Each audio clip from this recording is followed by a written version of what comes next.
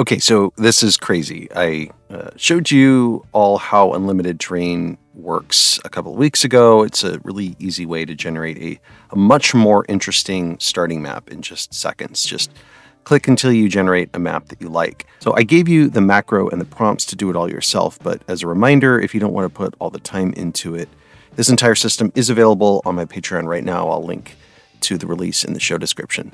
Well, thanks to Adif, who is now helping in the development of Token Magic Effects, we've got two really cool new functions. First, we can now apply these terrains to any dimension of scene thanks to the new maintainAspectRatio value and maintainScale values. So just by adding these two lines of code to the existing macro, it no longer stretches your overlay image. So this means we can design rectangular or even very long scenes. Just set your scene dimensions to anything you want, then click the Fit Tile to Scene macro. This is in nuts and bolts if you're looking for it, and make sure it's placed in the center, and that's it. Just click away.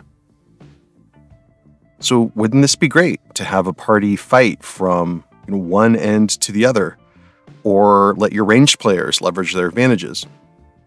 Okay, so the second new feature is this. You can also make the overlay image scroll. Technically, this isn't a new feature, but with the advent of tileable AI-generated images like the ones that power the unlimited terrain system, you can now scroll those images.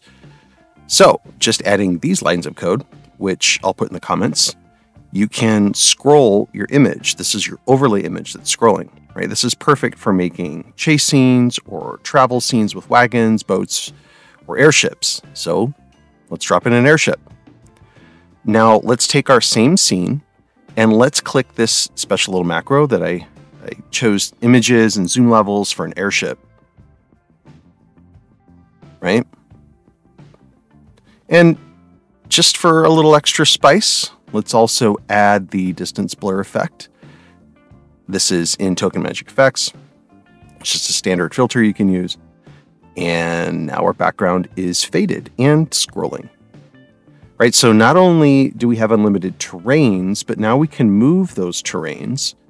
And really skilled macro people out there would also be able to make controls, for example, that automatically adjust the elevation of the airship and even the direction it flies. Right, we're just moving in one direction, but we can move with the move function in multiple directions. So pretty cool, right? Well, anyway, that's it. I know it's a short video today. I hope you enjoyed this and you have fun making your maps.